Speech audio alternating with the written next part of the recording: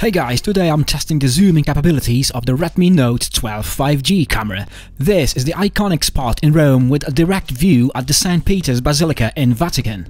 As you can see, I'm starting with 1-time zoom and keep zooming until 10 times. Certainly the quality is fine up to around 5 times. After that, the quality starts to visibly deteriorate. Despite the sensor has 15 megapixels and the cropping degrades the image once it reaches 5 times zoom, when it reaches 10 times, even the AI image processing struggles to clean the grain and noise from the photo.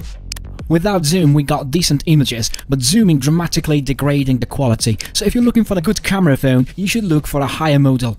A few more shots as I've been standing at the roof of the St. Peter's Basilica trying to zoom at the top of the dome. Overall, the Redmi Note 12 5G camera is not a great option for photo enthusiasts. For those of you who want to find out more, we got a comprehensive review here. That was Adam. Catch you guys on the next one.